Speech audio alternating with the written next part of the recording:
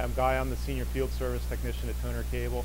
We recently installed a satellite system out at NFL Films in Mount Laurel, New Jersey. It's a 5-meter DH satellite dish. The topography of the area meant that we really needed a crane to get it into place.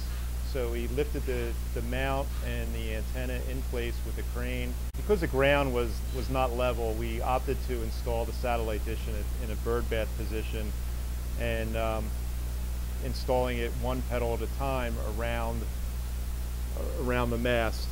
It's an alternate way of installing the DH dish. There's another way of installing it where you have a level surface and you build it face down and then flip it over and lift it into place.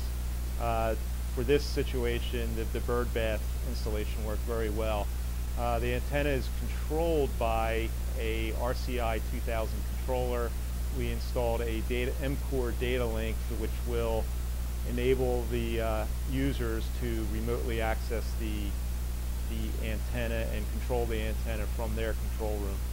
NFL has 4 existing 5-meter antennas. The purpose of this 5th antenna is to really help them get more content. They're driven by every week they need more content, and their satellite dishes now are totally maxed out. So this dish will enable them to receive more content.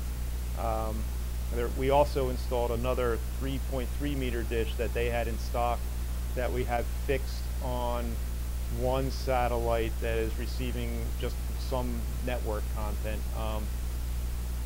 That will enable them to receive more content as well.